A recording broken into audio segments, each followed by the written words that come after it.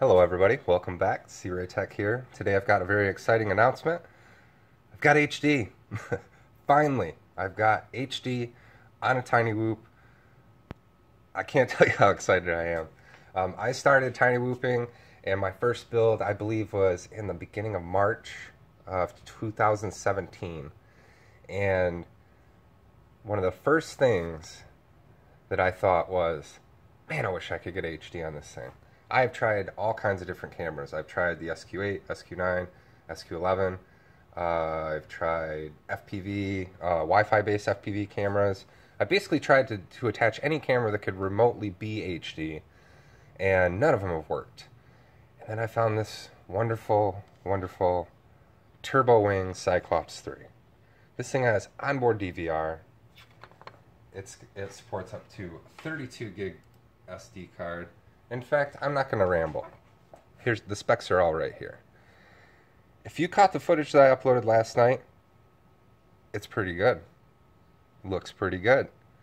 I will change the lens. I don't really care for the field of view on it. It's kind of got a little bit of a fisheye lens on it. But man, this thing's sweet. Now, you can get this with the camera by itself. They also offer it with a power adjustable VTX, which does 25 to 200 milliwatts. I had a Wolfwood TX02, I believe is what this one's called, and I just wired that up, and it worked great. So yeah, link in the description, guys. Pick one of these up. HD is just $20 away.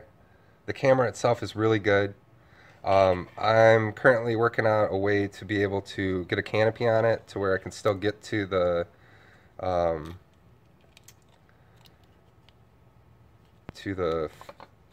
SD card slot and to be able to hit the record button. But man, look at this thing. It's great. Sorry, I can't contain my excitement.